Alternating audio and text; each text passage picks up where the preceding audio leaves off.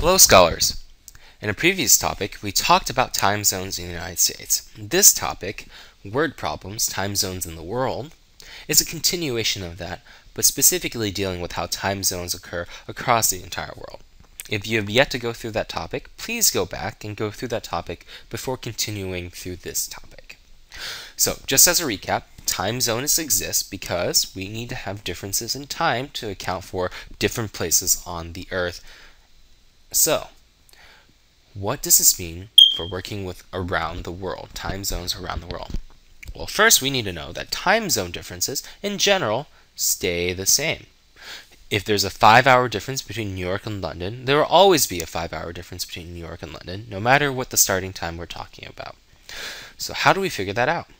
Well, there's this handy-dandy equation I like to use that basically says that the current time here plus the time zone difference is equal to the time there. For example, if it is 5 o'clock in New York and it is 10 o'clock in London, put New York and London, we can figure out the time zone difference by using this equation. It must be 5 hours because 5 plus 5 equals 10.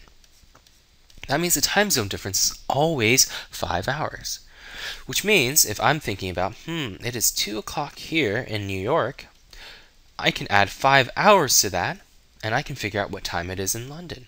2 plus 5 is 7. So it would be 7 o'clock in London. Remember, the time zone differences should always stay the same.